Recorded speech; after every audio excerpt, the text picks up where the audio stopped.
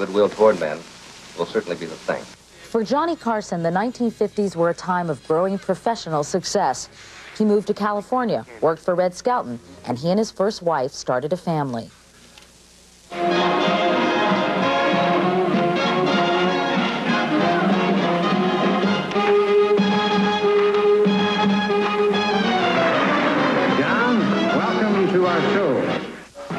When Johnny was welcomed to The Tonight Show in October 1962, he began the reign as King of Late Night that's lasted to this day. Over the years, the show has changed very little, and it has become a staple of American culture.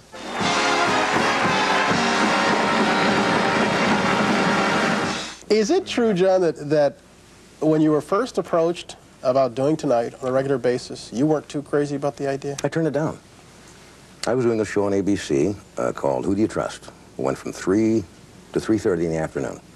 It was the second show on the network, in time-wise. People forget in the 50s, television didn't go on until about 3 o'clock in the afternoon. You're getting up now at, what, 2 in the morning? Something like that. To come to work. The shows didn't even start until 3. I think Dick Clark's American Bandstand out of Philadelphia was the first show on the network. There was nothing. There were no morning shows at all. So we started at 3:30 to 4. So I did that for 5 years. And it was very comfortable. It was a comedy interview, you know, with a little gimmick at the end. The gimmick was only there to get people, it was a reason for people to come on and make jokes. Sure. And, you know, win a cookie or something, and that was it. So when the initial offer came up to do The Tonight Show, I really was very hesitant. It was comfortable, it was an easy show to do. They were paying me very good money, and I said, why should I, you know, go in and try something else? Were you at all concerned when you started that this was some kind of a watershed for your career, that if this didn't work, then Johnny Carson was in trouble, or if it did, then he was going to go on and become something else? Yeah, I've often wondered what would have happened when I took over, for example, the Who Do You Trust show I mentioned in 1955 or 56. I was in California. I was out of work. I'd had a show on CBS. It went off the air. This show came up. I had 3 young kids living in California at that time, very small. And somebody said, you want to go to New York and do this game show? I've often wondered what would have happened if that hadn't worked. You know, if I'd have come back here in 13 weeks. What kind of answers do you give yourself? I haven't the slightest idea. I don't know what would have happened. I might have turned around and gone back to Omaha. John, is it fair to say that you leave Johnny Carson at the door and you put on a different person when the band starts? I don't know. Probably a different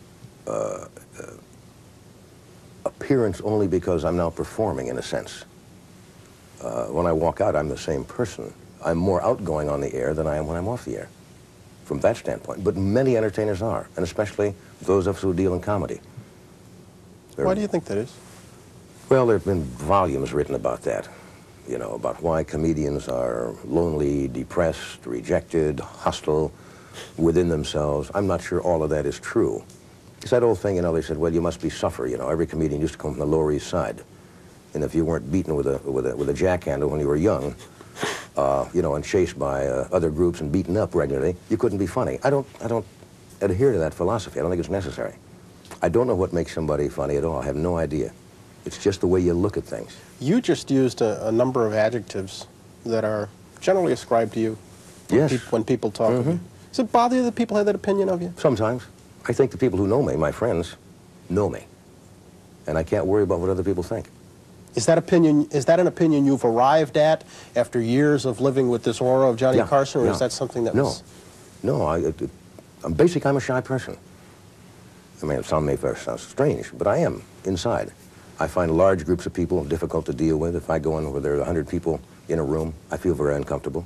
But I felt that way before I was ever on television, so that's nothing new to me. When you're young, people call that being standoffish or being conceited. They don't understand that you're uncomfortable. So I probably hide a lot of that personally, but that doesn't mean that you're hostile. That you're cold and Ed McMahon says Carson packs a tight suitcase. I read that. I guess that means you keep your emotions and your personal feelings sometimes under check, and that's true. He said you have difficulty showing your emotions. Probably, yeah. Probably true. I think I'm better at it now than I was, but I think that's true. So how does someone as shy as Johnny Carson thrive in the let-it-all-hang-out world of show business? Well, it helps if you can be someone else for a while, like Art Fern, Aunt Blabby, Floyd R. Turbo, or Karnak the Magnificent. We'll hear from them all when Time and Again continues. OPEC. What does an Irish chicken do?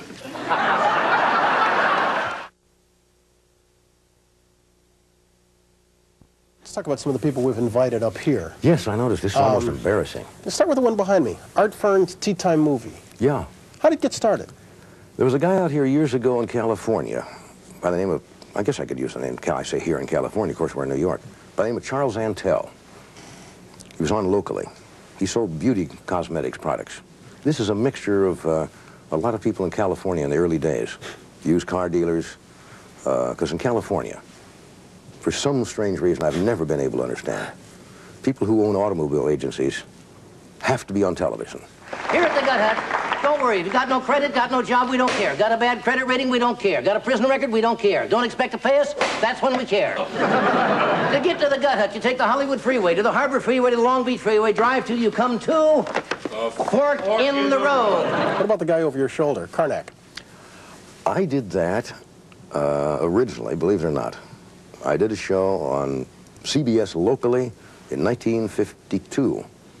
And I saw this device, which is giving the answer or the question and then switching it, written by a fellow by the name of Carl Winston for, I think, Liberty or Collier's Magazine, both now gone. He called it Backward Quiz. OPEC.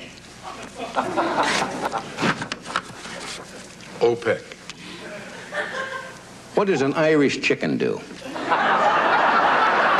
Aunt Flabby.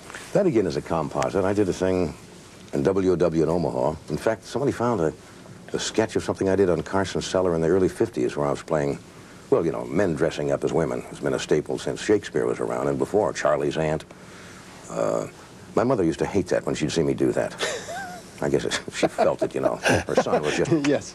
Yeah. going over the blind. Says, no, Mother, you see, putting on a dress does not necessarily mean I have personal problems. Did she come around? What? Did she come around finally, to- yeah. oh, okay. I don't think she's really ever come around with that. Florida Art Turbo.